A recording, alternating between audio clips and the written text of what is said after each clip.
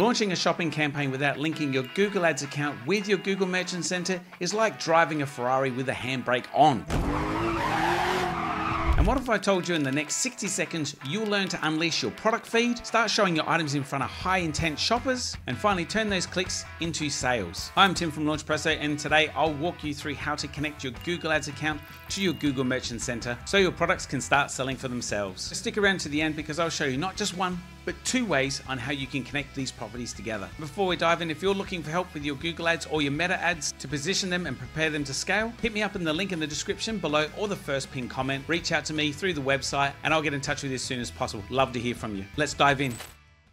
And here we are back at my test Shopify store, cheapcampinggear.net. And to connect your Google Ads account to your Google Merchant Center, first thing you need to do is come across to the left-hand side under Tools, come to Data Manager, select that, and then scroll down. You can either connect the property by the big blue plus button and you can search for the data source, or you can quite easily see it here. You can also scroll down to find the featured products here, and it's usually the first one on the top left, so just click that one. Now there's a couple of ways you can connect it. One here is to link through the business manager like so. Now you can do that if you want. If you do have a physical location, I would recommend doing this. You can actually connect most of your properties through a business manager into your Google Ads account. Previous videos I've shown you how to do it individually. If you link them all through one business manager account, it can make life so much easier. That's definitely one way. But for the simple way of today, so if I just quickly continue on that, you can see how quickly and simple you can link that together. Just by clicking that, link the review and confirm that you're linking Google Ads account to your business manager. This means super admins can have access to your Google Ads account if they have that level of access in the business manager, and you can click link, but I will not do that today. Just exit quickly back out of that, click back in. We're going to link directly to the Google Merchant Center like so. You can click that, click continue, double check that it is the Google Merchant Center account. Usually this will be the one that's associated with the email. If you have set up the Google Ads account with the same email as the Google Merchant Center, those should pop up. Like, if not, you can always send a request. You can get the merchant ID, but today we do have that, so we can click next. Just double check all the details here for data sharing and whatnot. You can click submit and you're linked. Pretty simple stuff. Now that's one way to do it. You can also do it in reverse, and I'll show you how to do that real quick. So just quickly click done.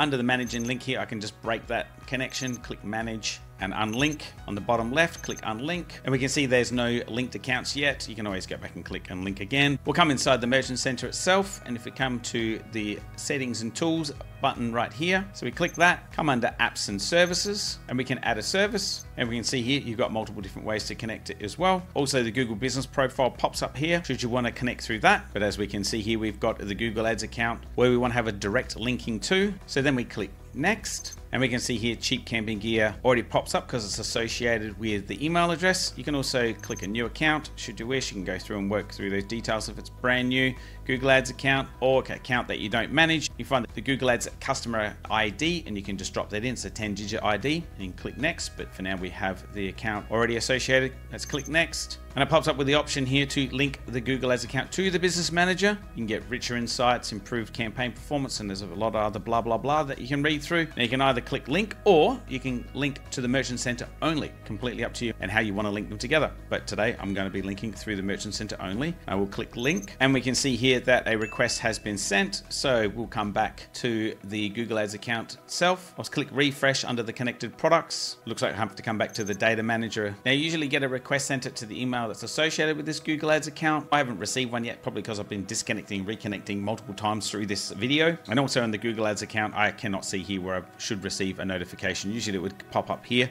on the right, and you would usually go ahead and approve that. Otherwise, there's always that first way I mentioned before by coming through and selecting this method to get them connected together. As you can see, pretty simple stuff. Either way, you can link the Google Ads account to the Google Merchant Center. Pretty straightforward process. Now, if you're looking to position your Google Ads account for your Shopify store to be able to scale for profitability, reach out to me in the link in the description below or the first pinned comment. I'd love to hear from you. I'll get back to you, see how I can possibly help. And with that said, thanks for watching. Bye for now.